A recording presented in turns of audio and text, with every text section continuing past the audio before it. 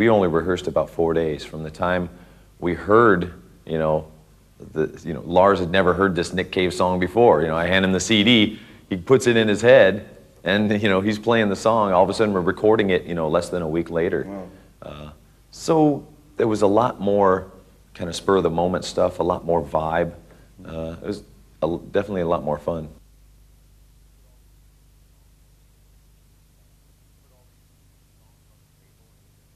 We put all these songs on the table and we just digested them and, spit them out Metallica style.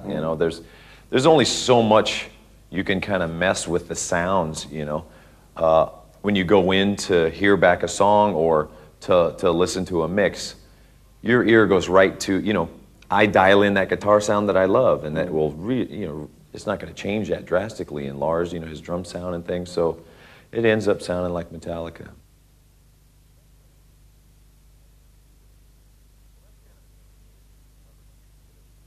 Well, that's kind of the beauty of doing covers. You can do whatever you want with them. They're already kind of there for you. Everything's written, and if you chop it up and move it around, you can always blame it on, well, it's just a cover,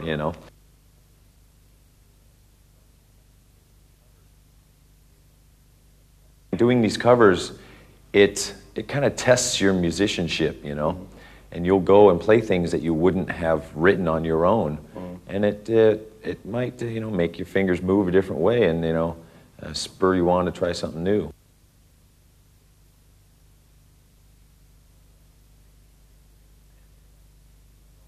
Things are damn good, man. Things are all right, and like I said about kind of paying these bands back for helping you out in the early days, we took their songs and called them ours, Metallica Live Tonight at the Troubadour, half the set is Diamond Head, but no one knew, and they didn't care, and we didn't tell them, so we do owe them something.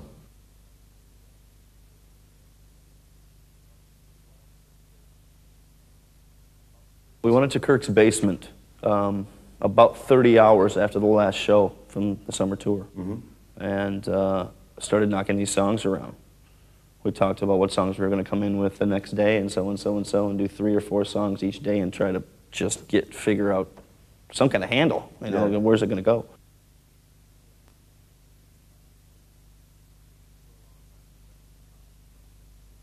For a long time we've been talking about, doing another Garage Days type of vibe. Set yourself with a deadline so that you can't get it too perfect, keep it all raw and real nice and like that. Not rehearse it too much, not know the songs too much. Go in and really be able to put our own spin on them. That's been talked about for quite a while. A couple of the choices were already made quite some time ago, and then a lot of them have just come about in the last couple of months here, trying to figure out exactly which heroes that we wanted to give the shout out to. That we hadn't already covered that. Some people were redoing again Misfits things, and Diamond Head and that are very, very obvious inspirations from Metallica, right? Sure. And so we always want to give them a little bit, but the other more obscure things, Nick Cave and Bob Seger and those kind of things, are reaching out a bit as we can, like we have been doing a lot the last few years.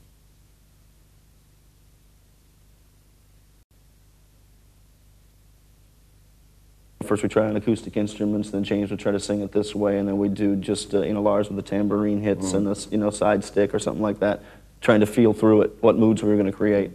Then we decided, okay, this has got to be Metallica, man. We're Metallica, right? So let's kick it up a little bit, give it some volume, and play the way we play. Go for what you know, type of thing. And so that's how most of them came about, is that you find a tone that you're comfortable within as a Metallica player, and then put it on there. So we decide together what the tempo is going to be, what the feel is going to be, and then put our own, it has to be our sound still.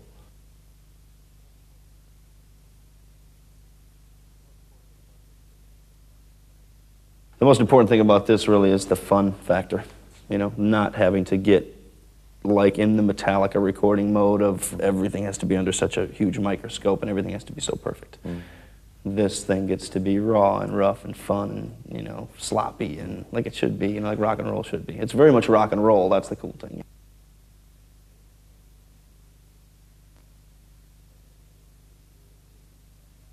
The intention of this is to give credit where credit's due, to give the shout out to our heroes, man. That is the thing, that's why we do it.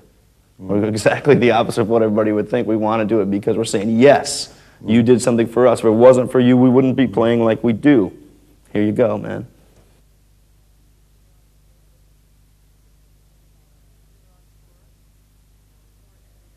We were on tour. The tour ended on September 14th, and we went straight into my basement September 15th. And we played until, I think, the 18th, and then we went into the studio on the 19th, and we've been working every single day. And it's been a little grueling, but you know, it's been good. It's been fun. And it looks like we're going to make our schedule. And we're going to meet our deadline, which is always good.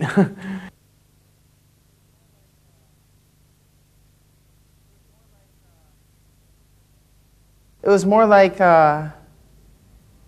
seeing what we could do, you know, rather than seeing what we would have to get done. I mean, we looked at it more as, you know, the potential for these songs and what we could do with it creatively, rather than, you know, can we do this? You know, are we physically able to do this? I mean, it was more a point of just seeing the potential and seeing what we could do, and, you know, realizing the possibilities rather than you know, realizing the limitations.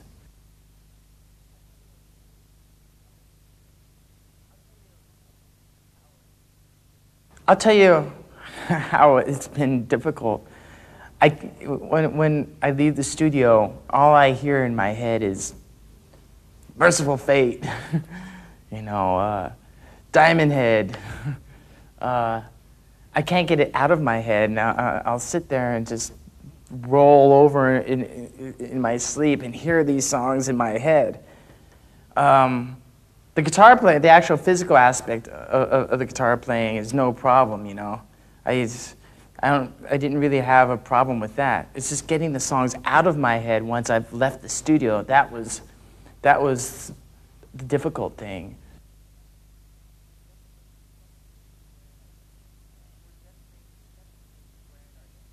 We're definitely wearing our influences on our sleeves with this one again.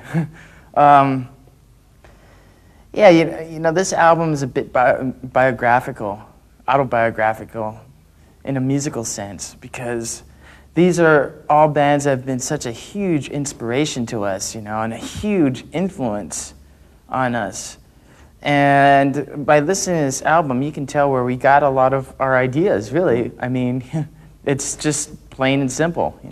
These are some of the most influential bands in Metallica's career.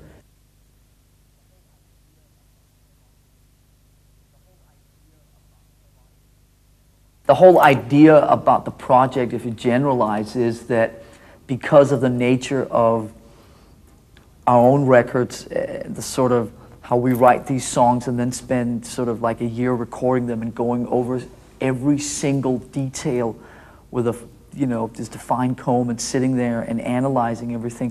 What we need all the time and have throughout a career is a project like this to balance the sort of silly ways that we record our own material. We could never be this, I don't think we could ever be this instinctive and this spontaneous.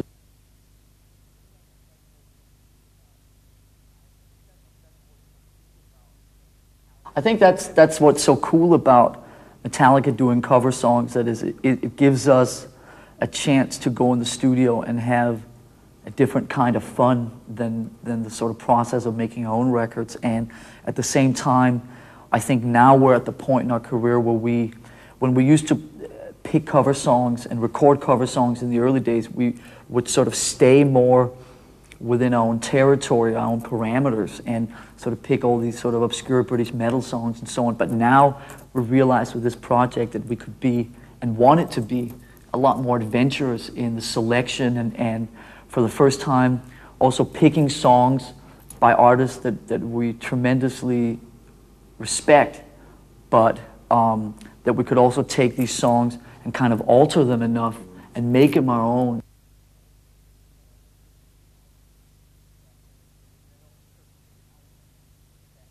We met over in Kirk's basement, and we sort of sat there with our instruments and went, okay, now what? And we started basically going through potential songs that we had thrown at each other during sort of, late night drinking binges in hotel rooms and whatever, and sitting on the plane and blah, blah, blah. And we had a sort of a rough outline of some songs that we thought could work for this project. And that was just about 4 weeks ago. We spent almost a week over at Kirk's house, sort of getting it together, figuring out what we're doing. And then we came here, and having recorded and mixed 11 songs in that period, for us is just sort of unimaginable.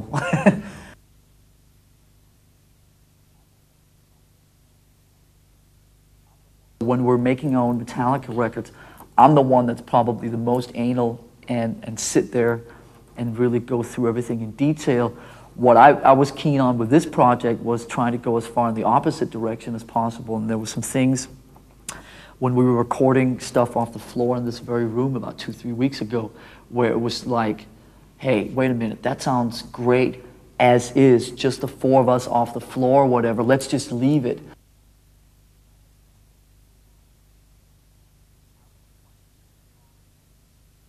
I was quite keen on trying to preserve the moments that were created in this room instead of then sitting and sort of doctoring them up afterwards. But at the same time, I mean, making records and being in a band and choosing songs and recording songs and all that, it's really, I mean, the key thing is balance, and you have to find the balance that works within the unit. And I think we found that. The fact that you said that we could sit here 3 weeks later and actually have a finished record is an amazing feat in itself.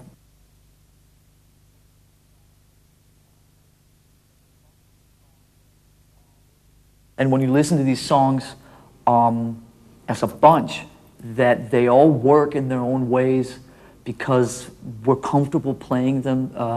We admire and respect the songs, we admire and respect the artists, and it's the key thing for us is that we have to be comfortable playing these songs, and when we're comfortable with something, we can make almost anything, no matter how foreign it is, at least on paper, sound like Metallica.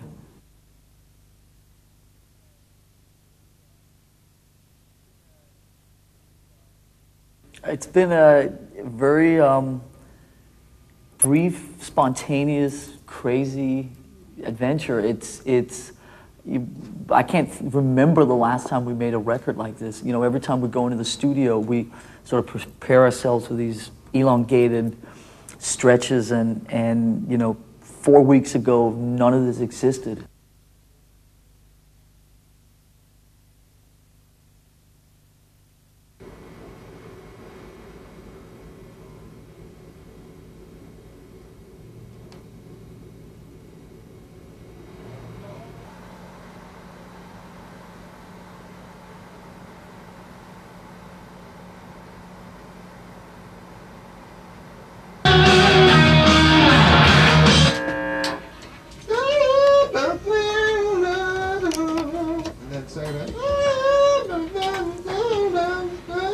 More on the second?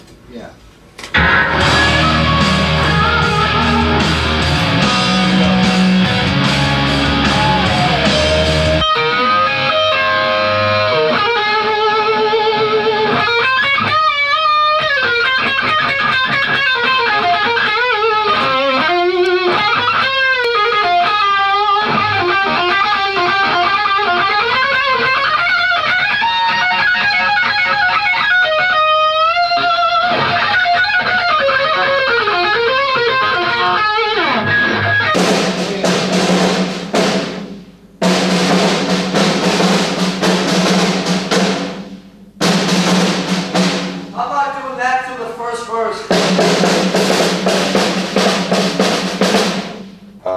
Thin Lizzy's most part done.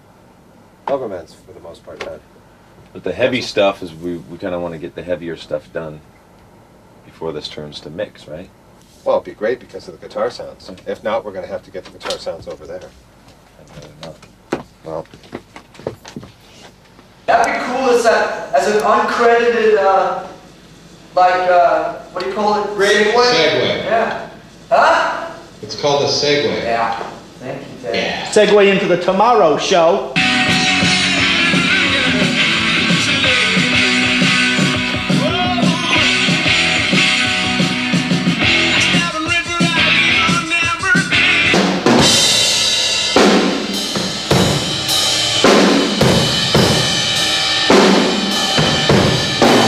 The band comes in, let's have the band come in, but let's not come in like at the level we came in at the chorus. Let's come in like full band, but let's.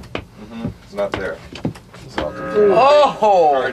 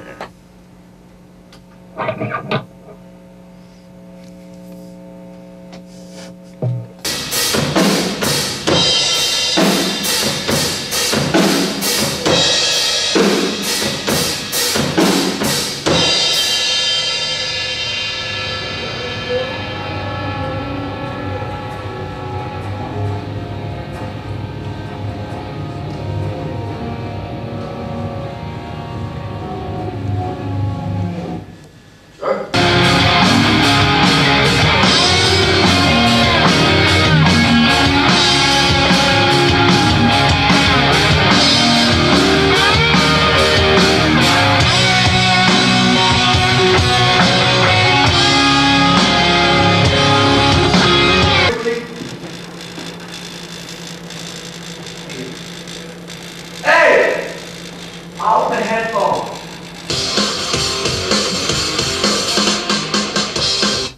Seven.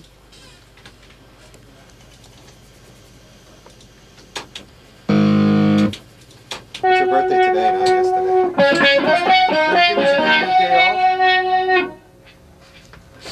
The evening would be nice. We should all go for dinner. That's what we should do. That would be nice. I'll go for dinner. Of course, that's awfully social. You should spend time with your wife. You should spend time with his wife. Well, I'm going to do the vocal this afternoon.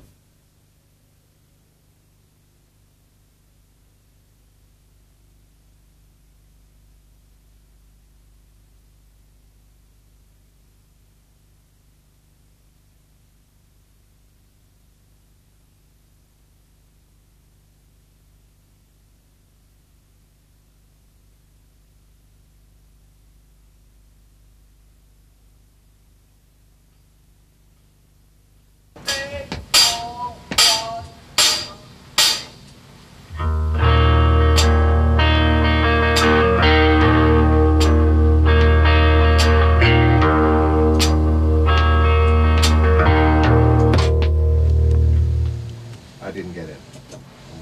I'm just keeping the very intro.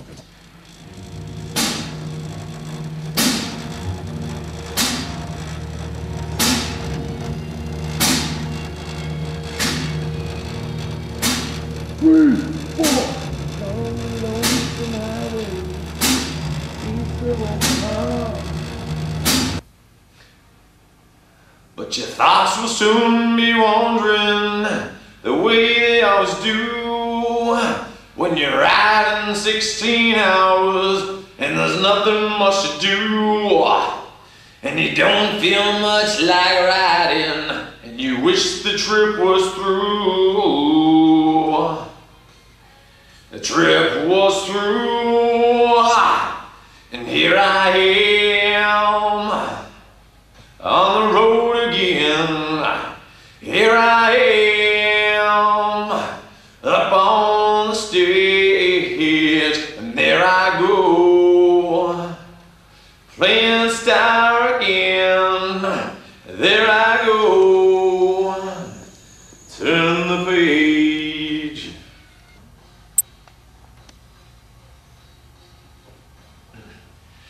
Yeah, here I am on the road again. Yeah, there I am up on the stage, and here I go playing star again. There I go, turn the page. Yeah, there I go, turn that page.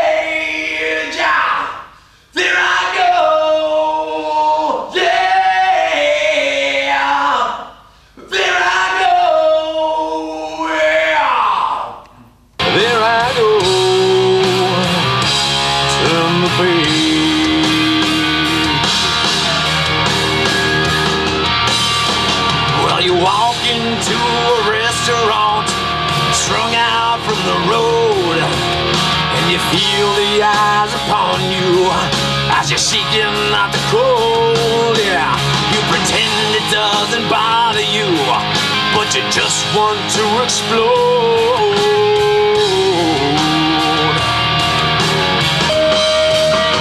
And here I am on the road again, and there I am aboard this stage. And here I go, praise God again. In the evening, as you lie awake in bed, with the echoes of the amplifiers ringing in your head, you smoke the day's last cigarette, remembering what she said. What she said. Hanging over.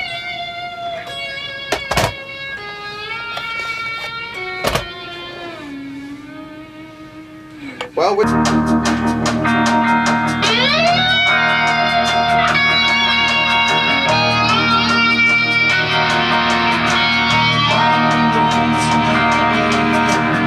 East of Omaha,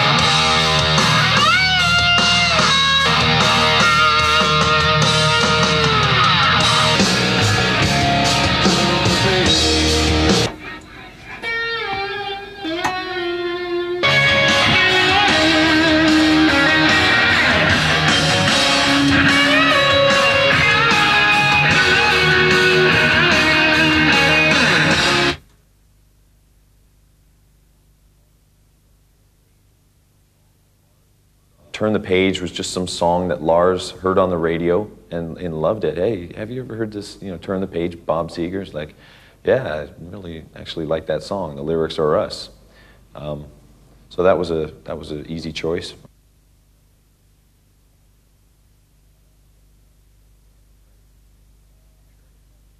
Actually, I can't stand Bob Seger, and I've never met him, so nothing really against him, but every time, growing up, the radio, just take them old records off the shelf. That's all I ever heard on the radio. It was like, play some, Aerosmith or something, I would just turn the radio off. It would just drive me up the wall. But it was more the song. This song, and lyrically especially, it belonged to Metallica, just, on the road again. It's just, we're the road dogs, and that's one song that we can really relate to.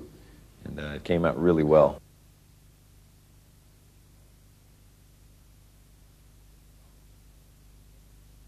This song, to my knowledge, is the only one that we knew we were going to do years ago because of the lyrical content, and that it was so much Metallica. I mean, just the words that it says, that's Metallica. Yeah. We take our music to the people more than anybody in our genre of music, more, for over the years and years and years. We've been the ones that went on the road and did it. And so that could not be more true for any other band. And so we knew that way back when, I'd say 5 years, 7 years ago maybe even, we knew we were going to do this song. How we were going to spin it, we didn't know. We didn't know if we were going to try to keep the folksy vibe of it, electric piano, what the heck was going to happen until we actually put our hands on the instruments.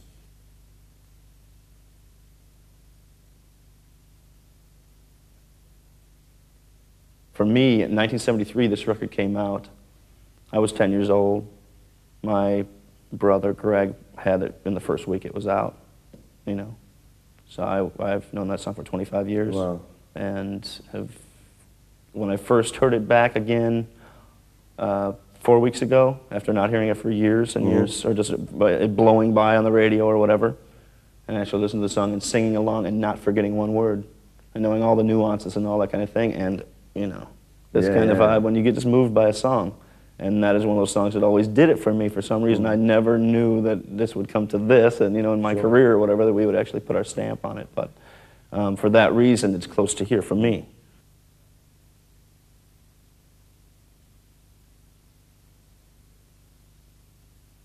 I was born and raised in Michigan, and so was he. Yeah. And so that tie always, just like if somebody's from where you get that kind of thing, you're kind of proud of it or whatever.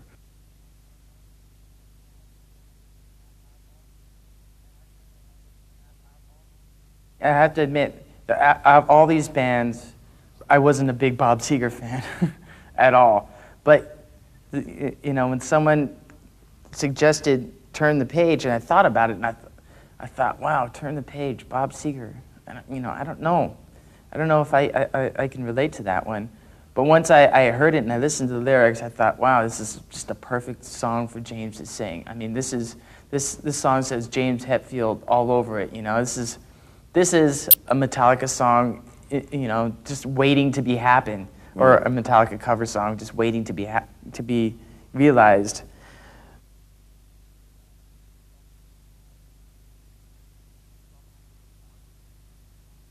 Bob Seger as an artist is not somebody who has sort of done a tremendous amount for me in terms of just the music that inspires me. But that song, so there you talk about a song more so than a catalog or an artist or a history.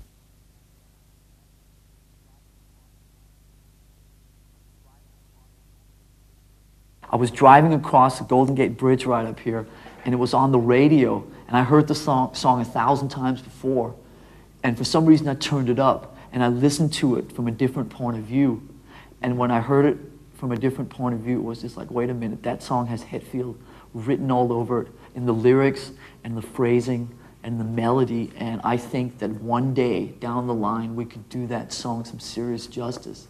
Wow. And more so than sitting down and going sort of like, I want to record a Bob Seger song, but just that song itself is such a moment and just has like such a vibe to it that you can identify with just the whole road thing and the kind of sadness and the bleakness of it all.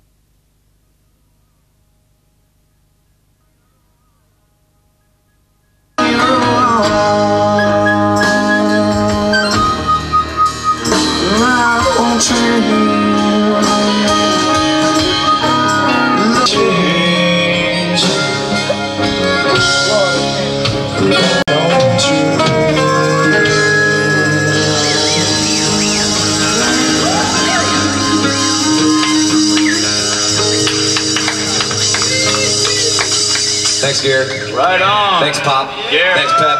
Thanks, Jared. Thank you, Het. Thanks, Les. The end of time. Yeah, take off your dress. There's a devil waiting outside your door. There's a devil waiting outside your door. And he's bucking and braying and pawing at the floor. And he's howling with pain and asking for more. There's a devil waiting outside your door. While the empire's burned down forever and ever and ever, ever, amen. I'm your man. So help me, baby. So help me, baby. 'Cause I am what I am, what I am, what I am, what I am. I'm your lover, man.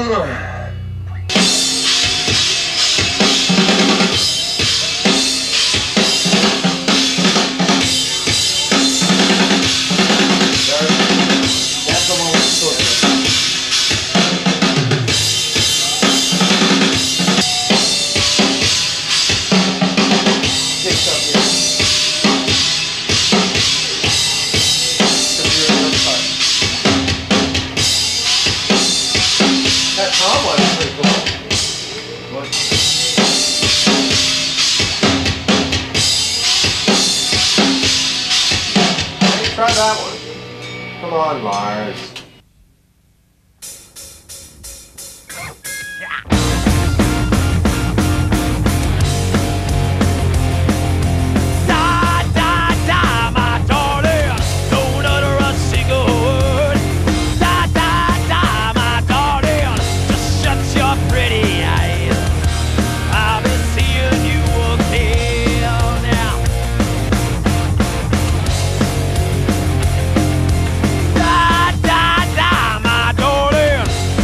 Your pretty eyes, I'll be seeing you again.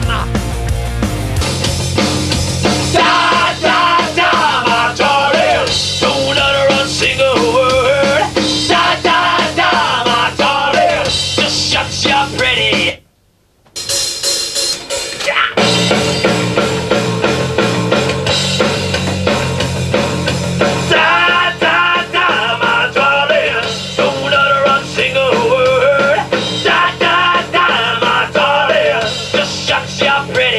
First one. Feel so good, I feel so fine. Love the little lady always on my mind. Him alone every night and day. Never gonna leave her, never going away. Oh, lovely. No, she made me feel alright.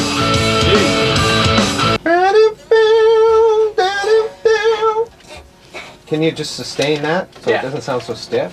Yeah. Okay.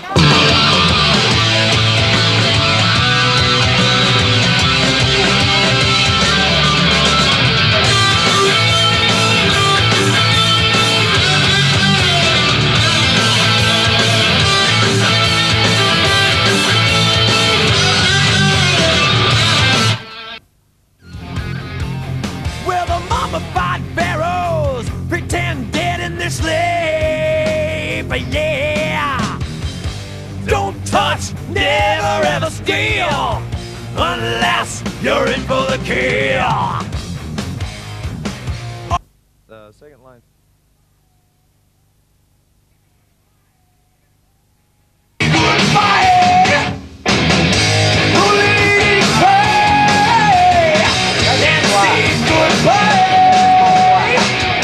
They're good songs. Yeah, you gotta say goodbye. Yeah, 'cause I will lead your mind.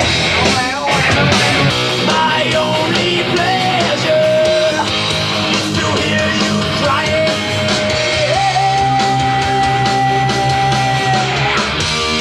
I love to hear you crying. I love to see you dying.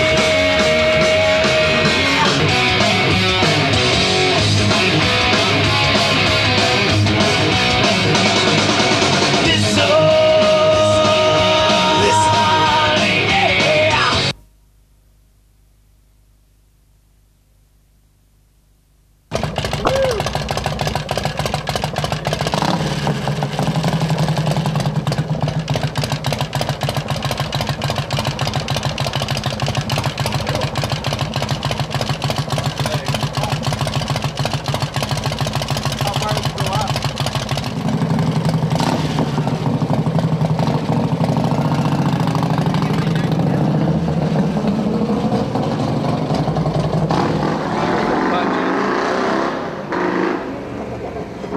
Oh, you left?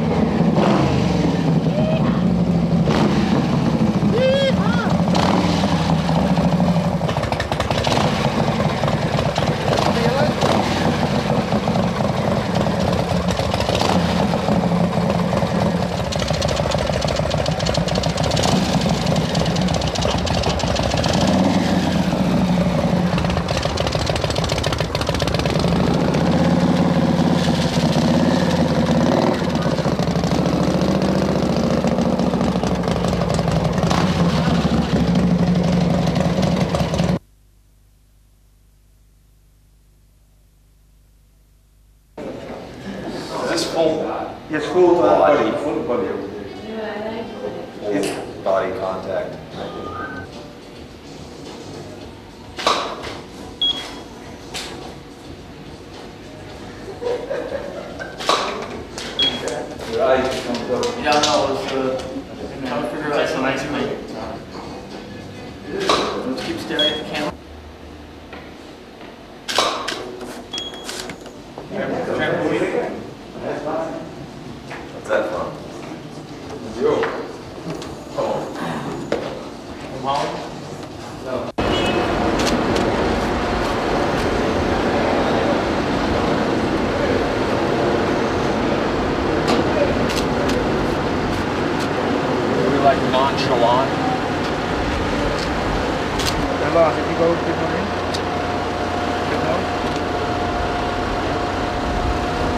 If you come a bit forward,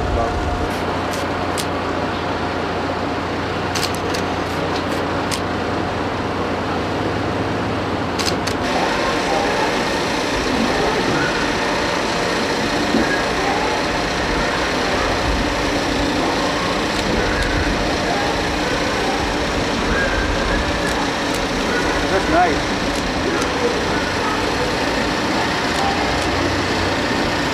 Right.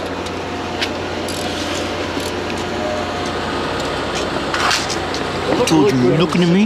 You're looking at me? I know it's halfway. So, you know, hold it towards you. Look at me.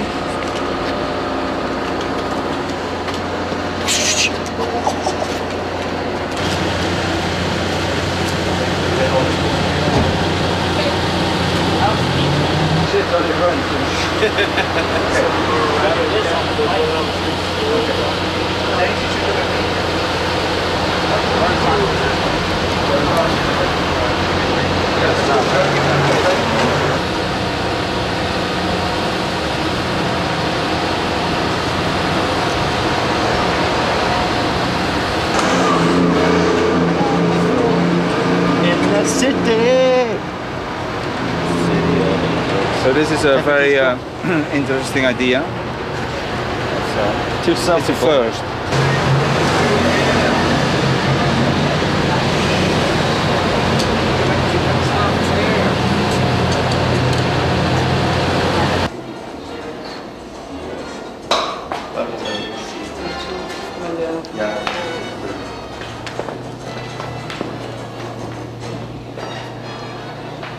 Well, personality.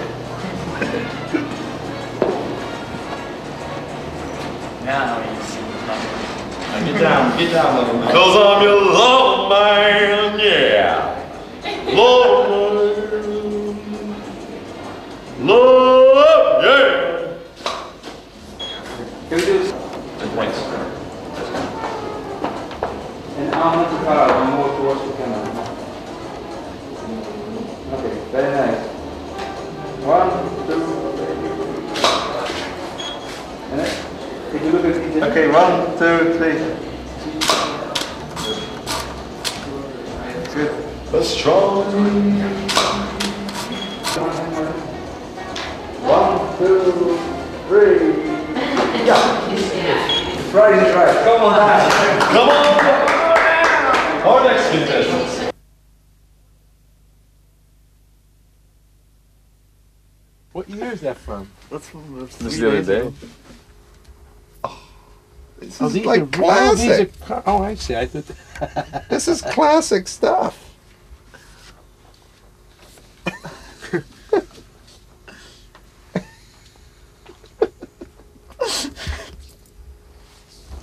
brushes there. This is the best one. With the little. The one with James. That's great. God, he nails that, doesn't he? Boy, he just totally nailed it. Everybody looking all What are cheesy. these for? They're probably going to be the back cover of the booklet. Oh my God, is that great? Got it. Is it a black and white thing, or are you gonna do? Yeah, well, what he does, these are just the negatives. He burns them. You know, he's a guy that did the picture of John there. Uh-huh. So this is just the rough. Then he burns them in a printing process, and they come out looking like really cool. That's pretty cool shit. Definitely. Huh? He's good, man. He's really good. Yeah.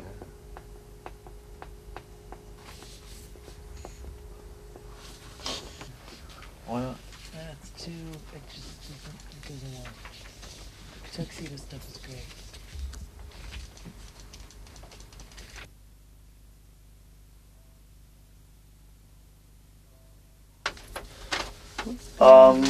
what's going on is Bob is sleeping his hangover off. That's what's going on. While George Marino is, as always, working hard, and I'm just sort of floating around looking at CDs. What's George Marino do here? George Marino takes our master mixes, which would be these, and he tweaks them so they all, when you put them next to each other on a record, that they all have somewhat the same levels, they all have somewhat the same frequencies, they all kind of work together as a unit, wouldn't you say? Isn't that sort of mastering in its like most layman terms? Yeah, we try to max everything out and get everything balanced properly so it's one Right. continuous listening record. And it's loud. And It's loud. And find all the sweet spots and Yeah. and then we play up on that a little bit.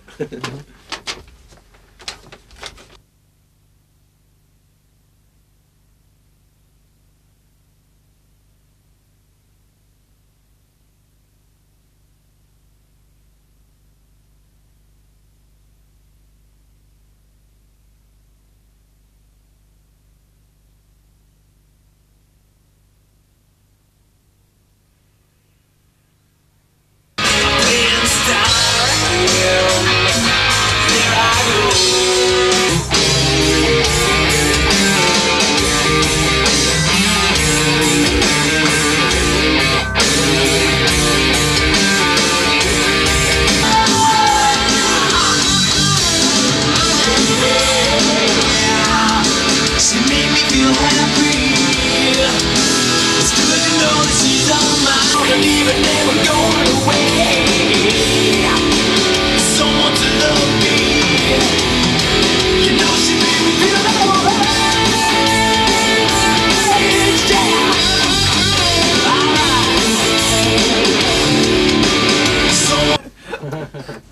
Leave Mike Fraser's voice in there?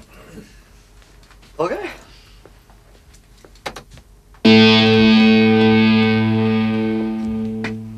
Good.